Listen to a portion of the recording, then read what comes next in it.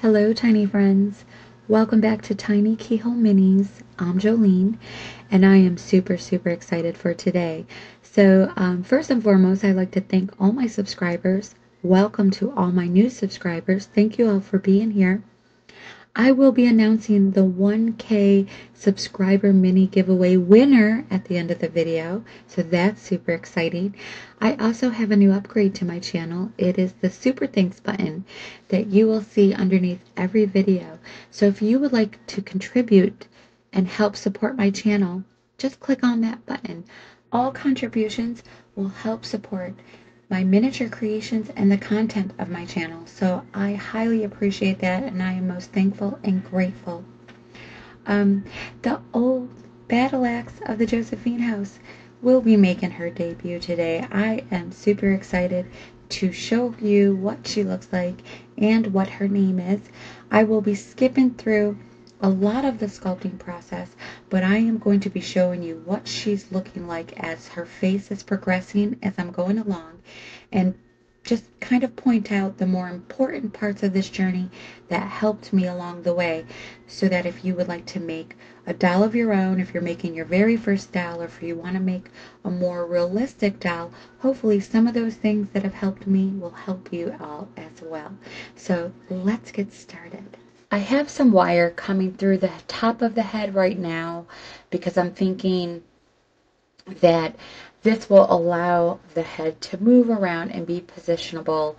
But as you can see, I did not make the wire long enough. But at this point, I'm thinking I can just extend the wire and everything will be great. That ends up changing later on down the road, tiny friends. But at this point, I was still going with that idea. So I just wanted to show you where I was going in the beginning of this. I'm going to begin with conditioning the clay. The longer you condition your clay, the better the results are going to be. So you're just going to start by warming it up, rolling it around, pinching it, and just playing with it continuously for a good few minutes. This will allow all the air bubbles and pockets to get released and prevent any white blemishes in the clay that are called moonies. And I'm going to show you what that might look like so that as you're conditioning your clay, you'll know what to look for and you'll know to keep continuing on. Okay, I'm hoping that you can see where there's a little bit of a white blemish, and there's actually a hole in there from an air pocket. So if you see any of those while you're conditioning, you'll know to keep going. I went ahead and created a new ball of foil, and this one kind of looks like a little egg. The skull is not perfectly round, it's kind of shaped like an egg form somewhat. So I went ahead and made a new one. It looks a little like an egg, more of an oval and not a round. And I'm going to begin to cover it with thin layers of this clay. Okay, so I've got it covered, and you can see it kind of looks a little like an oval. Remembering where the jawline is down to the chin and just trying to get that natural shape of the skull. Now I'm going to go in and add my guidelines where my facial features will sit.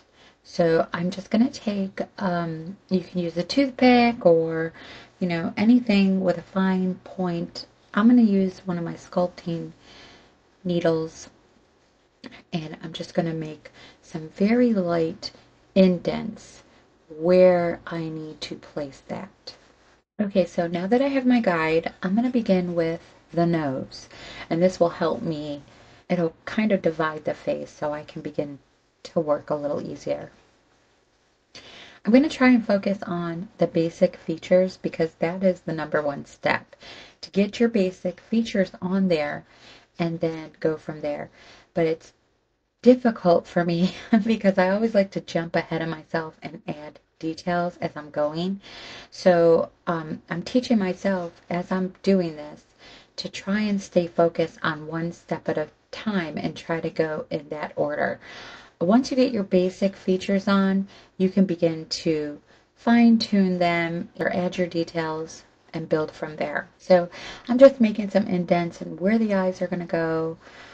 Beginning with the nose is a good place to start because then it gives you a pretty good visual and you can work on whatever side you like or whatever part of the face from there. It's just a good starting point. Okay, so I'm moving right along and I'm beginning to build the cheekbones. This will help the eye sockets become a little deeper. And again, I'm still working on basic features, but I'm just taking tiny little pieces of what I have rolled out. I flatten them just a little bit, not too thin or not much thinner than they already are because they're pretty thin. And I kind of shaped them a little bit and I'm just laying them right underneath the eyes, and then I'm going to begin to blend that in and begin to build those cheekbones. I'm just going to give you a visual as we go along periodically so that you can see how her face starts to develop.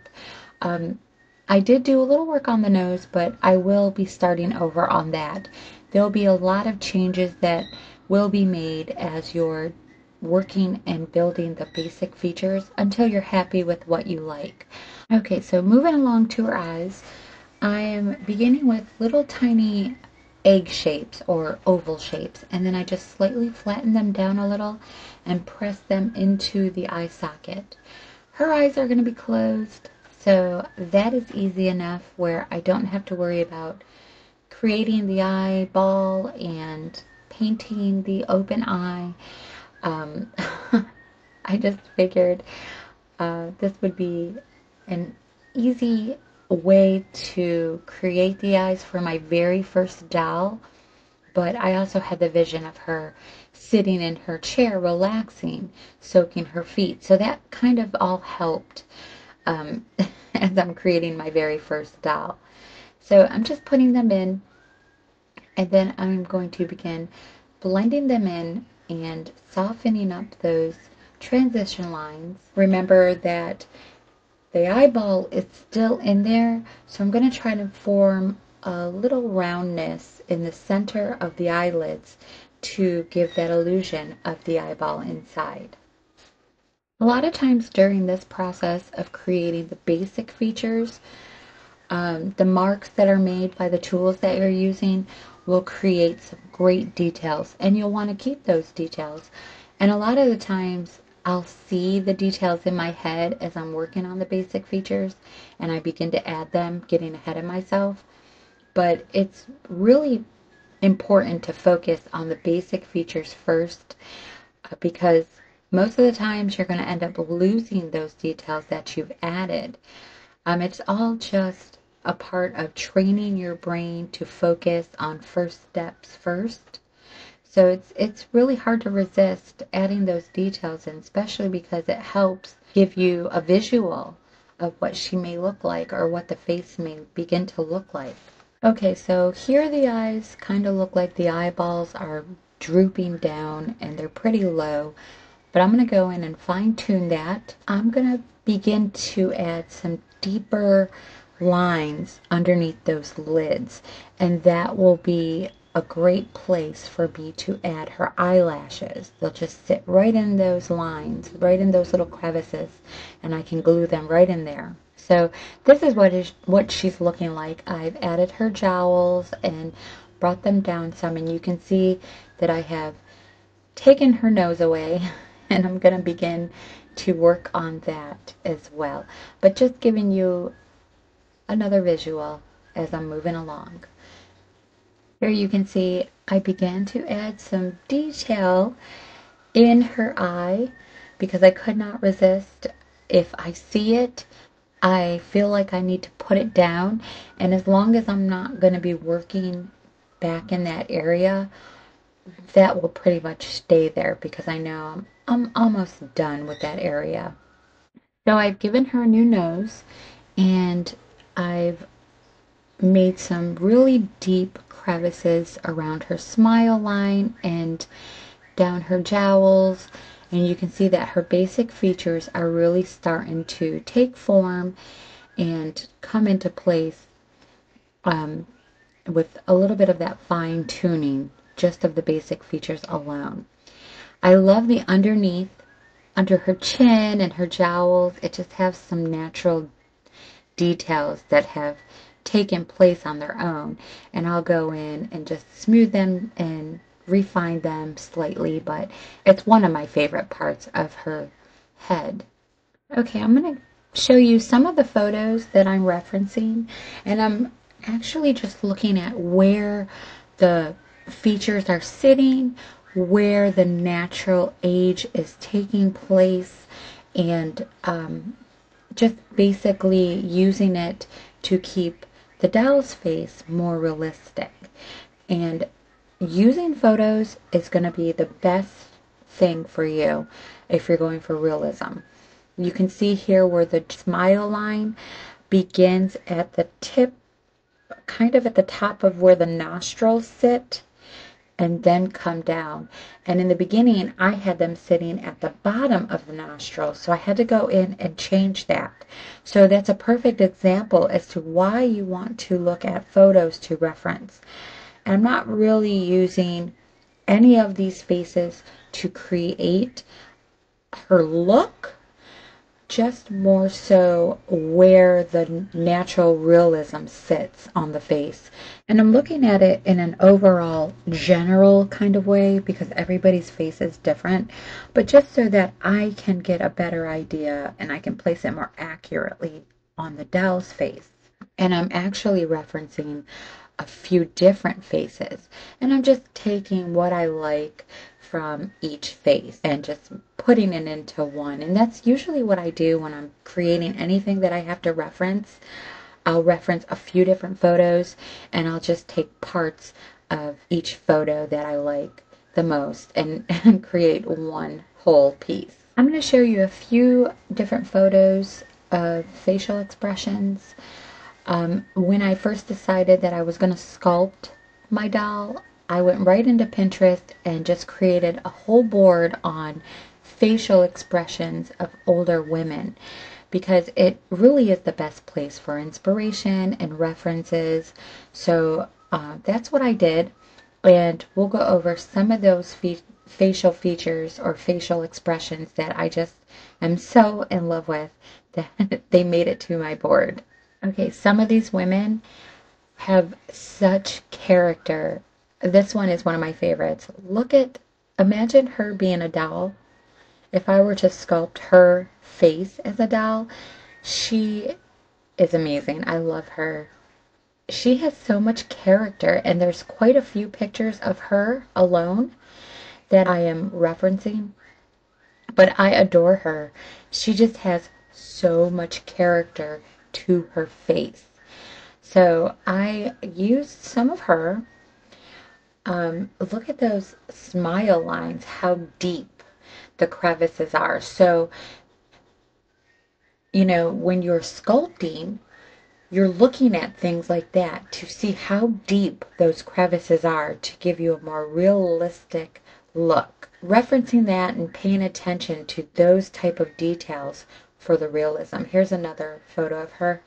Look at how much character this woman has. She is definitely an old battle axe. And I'm sorry about all the glare from the lights and the reflection, but she was definitely a main inspiration for my doll. Look at her face. What a great expression to put on a doll. Am I right? So now, knowing that I was going to keep her eyes closed, I did pull up a lot of facial expressions with the eyes closed. And you can see here on this woman, this is the fourth woman, her smile lines begin at the top of the nostril. So that's basically average across the board. And you can see some roundness to the eyeball underneath the lid. So these are the things that I'm trying to keep in mind when I'm creating a realistic piece. And these are some of the things that you're going to want to try and keep in mind when you're creating in realism as well. But look at all these great faces. I could do this all day long. I could flip through these faces. Look at these. Amazing, right? This is great, right? I love doing this. This is entertaining in its own. So these, are some of the women that I have been looking at. Here's some more with the eyes closed. You want to go for expressions that you have in mind that you want to try and create. This woman down here kind of looks like Glenn Close a little. Just amazing, amazing facial expressions. And not only that, you're getting realism. I mean, this is pure, natural realism at its finest, tiny friends. So it's very important to reference photos when you're trying to create in a realistic form. I just love these faces. Look at this woman with her mouth open. Wouldn't that make an amazing doll? Just so much character to these faces. And you can now come back to the doll I'm creating and you can see the references in this face and how it's really helped. You can see how it's really helped to give her face a more realistic look. So knowing some of these tips and tricks to the trade, you do not have to have a gift. You don't have to have a natural talent to make your piece a better piece. You just have to know what's behind the scenes, what you need to learn, what you need to look at. And if you want to go for something like this, I highly recommend that you find Karen Baker through Curious Mondo and take up one of her classes, or wait for them to have a free class. That's what I did. And take your free class online. One day was all I had. It was a 3-day class, but all I was able to get in was one day, and that one day was the most important, crucial day of the class. It's where she taught the head and the ears. I didn't even get to the part of the hands and the feet. I had to do that on my own. So learning from her was absolutely brilliant and spectacular. She's been doing this for a very long time, and she makes character dolls, but they're very realistic, and she teaches very slow and for you to be able to understand, because she gives a lot of explanation to help you understand and remember what you're learning. So she does a lot of old characters. So a very, very great sculptor. Whether you're going for aged or young, she will teach you how to achieve these realistic features in a way that is memorable. So highly recommended for Karen Baker. I'm going to go in and work on the lips, and I'm going to reference that old battle axe and take a look at her mouth and her lips.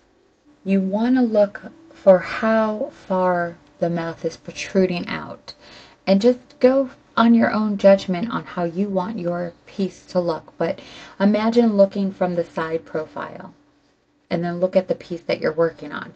Mine was a little flatter. It wasn't coming out as much, so I needed to add a little more clay so that I can see, okay, now you can see there are some lips. They're coming out in a natural way. They don't look concaved or sunken into the face. So you want to look at these kind of things while you're creating a reference, where the placement is, how far it's protruding out, just to give your piece a more natural look so it doesn't look unnatural. So I'm going to jump into moving on to the ears. Okay, so I am referencing an ear photo. I have it zoomed in so that I can see the shape and see how deep the crevices are and go from there. I'm not trying to recreate what I'm looking at. I'm trying to create the realistic parts of the ear so that it looks more realistic and natural on my doll.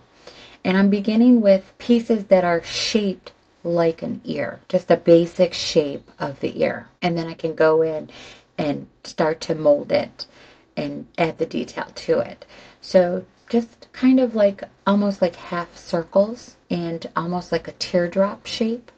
You're looking at just the basic shape. Same with the nose. When I put the nose on, I just created the basic shape of the nose, which was almost like a long teardrop. And then you can go in and fine tune those shapes, and you can shape it any way you would like it to look. Everybody's face is different as far as sizes and how far they're protruding out or how far they're hanging or laying, and how small they may be. Some people's are larger, smaller. So you just go in with your own judgment on how you want your piece to look. So I'm adding the ear, and I'm going to jump forward because I have so much more to get to.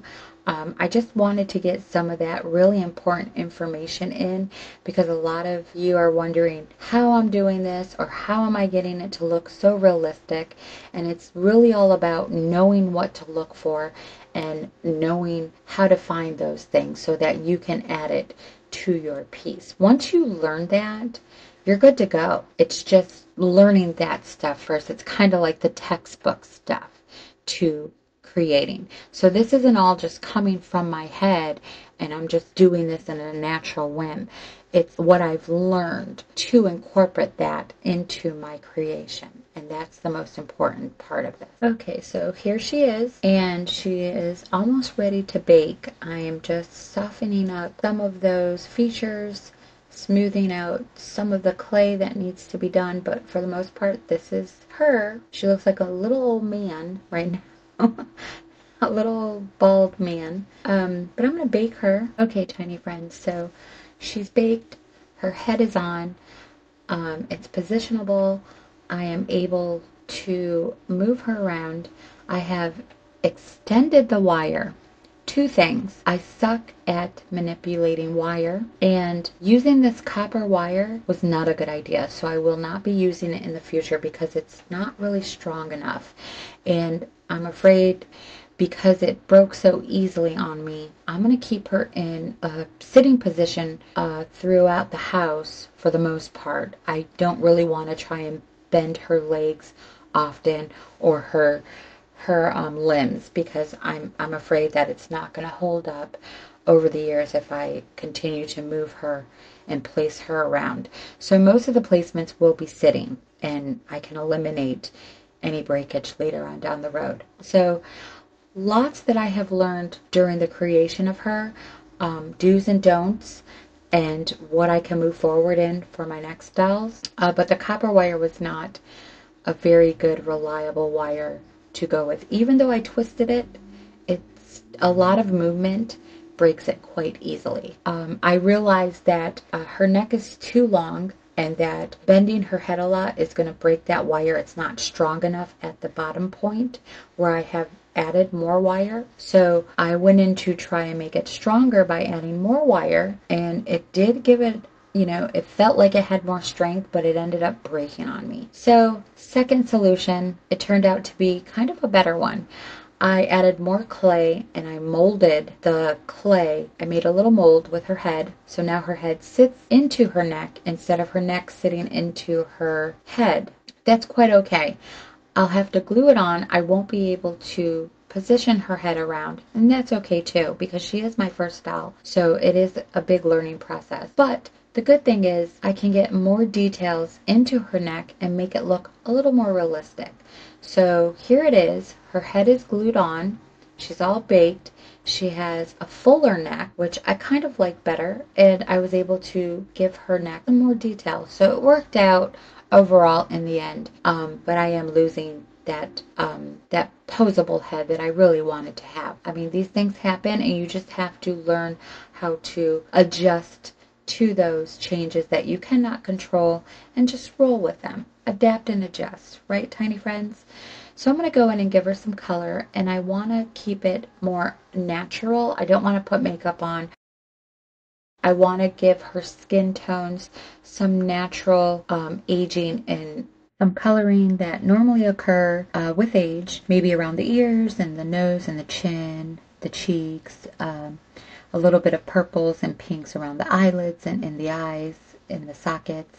Okay, so you can see what that looks like here and how she just looks like she has natural color to her skin tone. I am actually going to go in and add some eyebrows and eyelashes. So with her eyelashes, I am just using false eyelashes that I had on hand. And with her eyebrows, I actually used the real hair that I'm going to be putting on her head. So she has realistic looking eyebrows. For the lashes, at this time, they're not on permanently. I only put them on temporary because I wasn't really sure how I felt about them or if I wanted to keep them on. But these are the lashes I was using, and I just trimmed them down to very micro size pieces, and you'll see those in a little bit. I did decide that I did like them and I wanted to glue them on permanently, so I'm going to do that after I do her hair.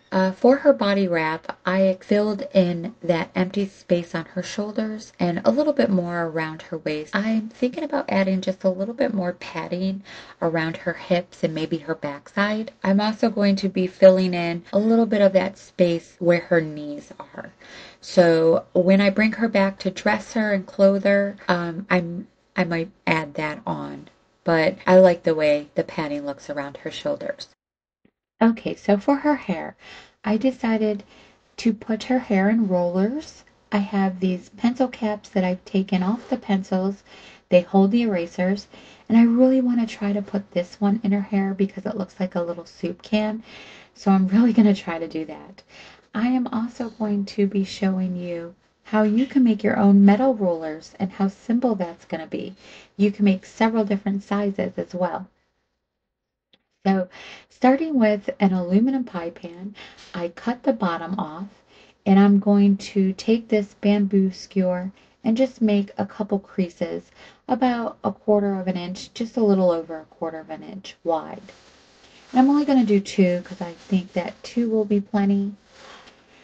But once I get these little strips cut off, I'm going to roll this strip nice and tight right around that bamboo skewer. And I'm going to do 2 more different sizes, but for this size and for the smaller size, no glue is required to create these. So take your little strip, nice tight roll, completely all the way around, and adding a little extra for closure. And this will pretty much stay put, tiny friends. It's gonna keep its shape. So this is what it looks like. Clip it off. Once you clip it off, you're just going to stick it back onto the skewer, lay the skewer on the table, and give it a nice tight roll a couple times, and that will close the roller tightly. And that's it. So I used a toothpick and a chopstick for the other sizes. With the chopstick, with the larger roller, I actually did have to use a little bit of glue for that because the larger roller, it was having a hard time staying closed. So I just put it back on the stick, added a little bit of jewelry and metal glue. You can add super glue, and then I just pinched it closed until it took grip. And that was it. That is how simple it is to make these little metal rollers. And now I'm going to add some hair to them. Okay, so beginning with the hair. A very light pencil line right around where the hairline would sit. And this is going to give me a guide for placement. I'm going to take one of those wefts that I made previously, and I'm going to create a rat, a hair rat. I'm just rolling it up in my hand, getting it all ratty, and this is going to be placed on her head first as just a layer of hair. Now this doesn't have to be pretty. This is one of the techniques that I learned in the previous videos that I listed in the description box underneath the hair video that I posted last. So I'm just taking my tacky glue and I'm going to glue a small section at a time, and I'm going to just add the hair to cover the head. So this is what it looks like, and I'm going to let it dry completely before coming back to it.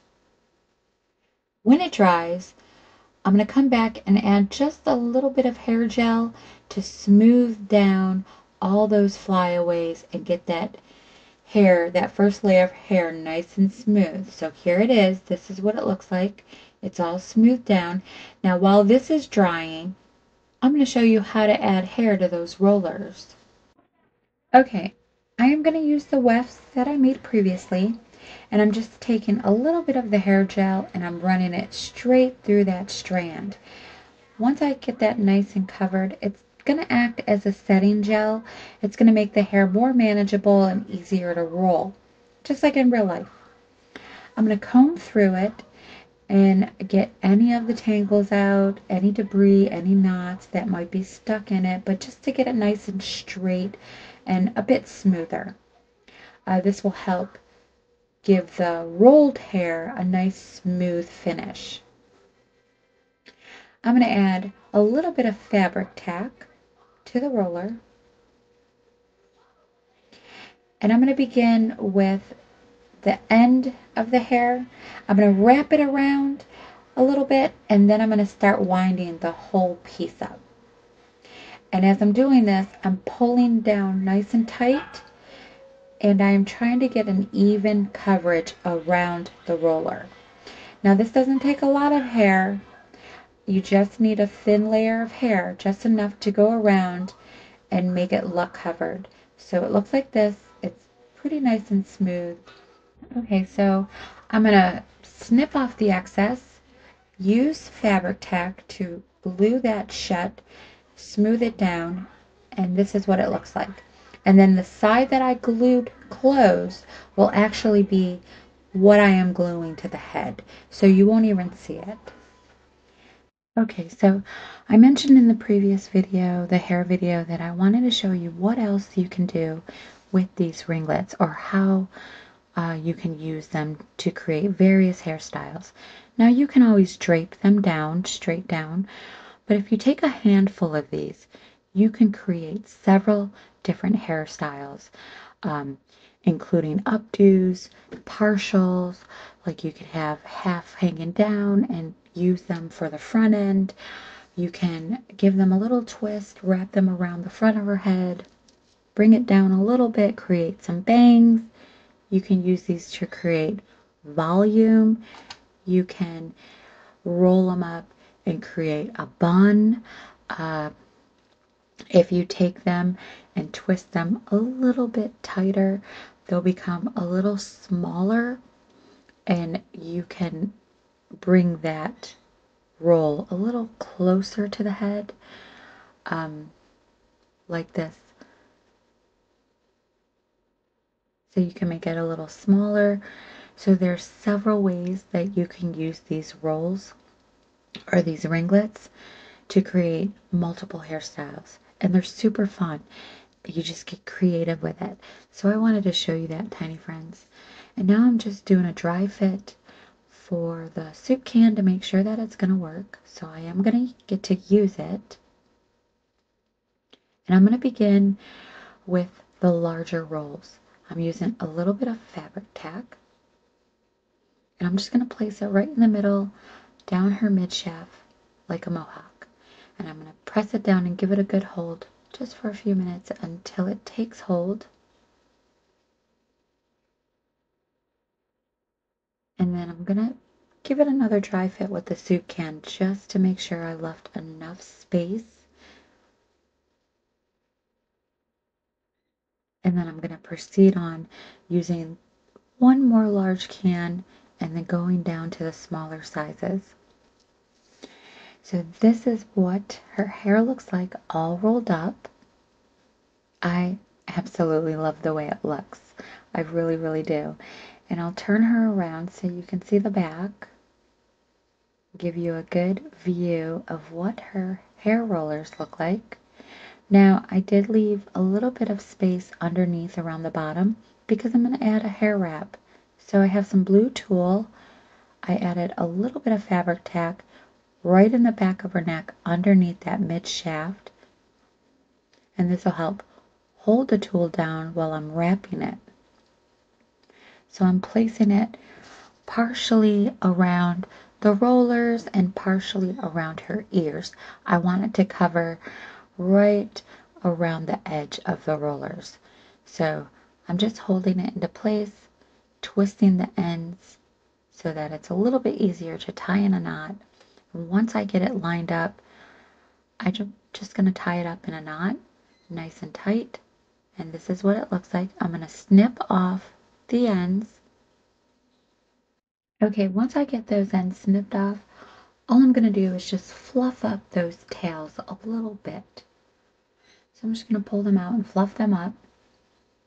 And then I'm going to add the soup can.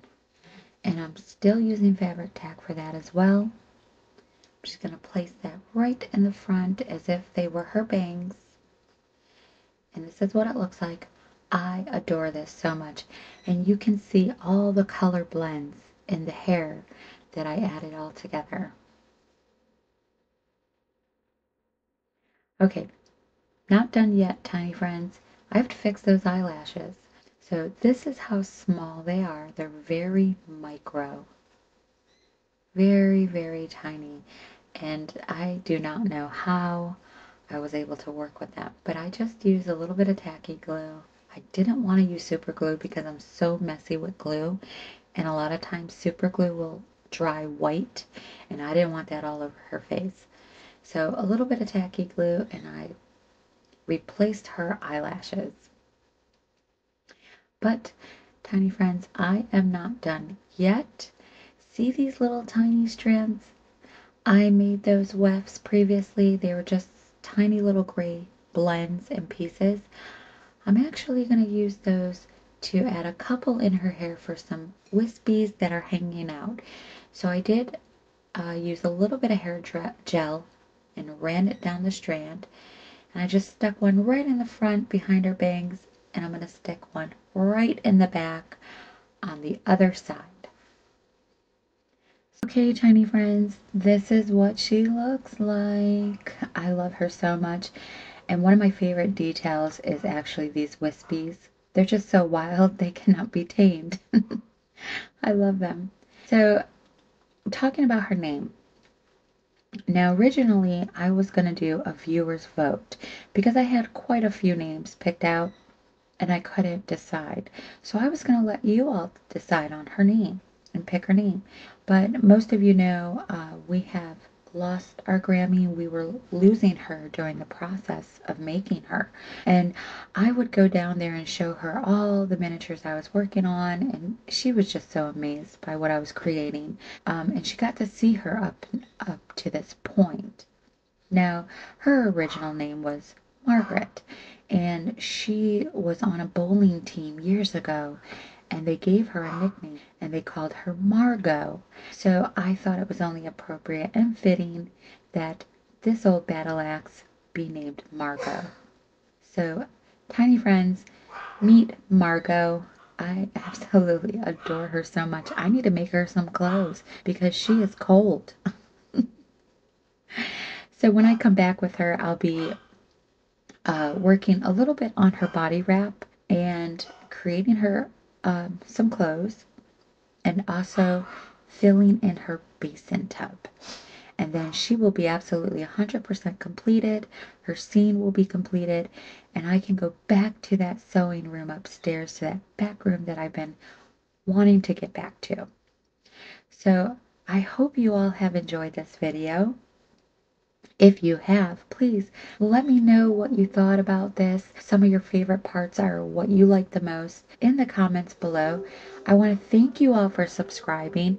If you subscribe, don't forget to hit that top bell notification button to be notified every time I upload a new video. Also, don't forget to hit that like button and give this video a thumbs up. So for the winner of the mini giveaway, the winner is Beth Anderson. Beth Anderson, you have won my first giveaway. I'm super excited. I know you've been around for a while. You leave such wonderful comments. Thank you so much for joining me on my miniature journey. Thank you so much for being a part of this. I would like you to reach out to me through my email. I will leave my email in the description box below, and we will go from there. I can correspond with you that way. When I respond, I'll get all the information I need to get this out for you. And also, I was able to create the umbrella, Beth, so you'll have that as well. It won't be exactly the same as mine. It's actually a little more lightweight, but it is still really cool. Thank you so much. Tiny friends, thank you all for watching. I will see you soon. Until the next time, you all have a lovely day, and I will see you all on the mini side. Bye-bye.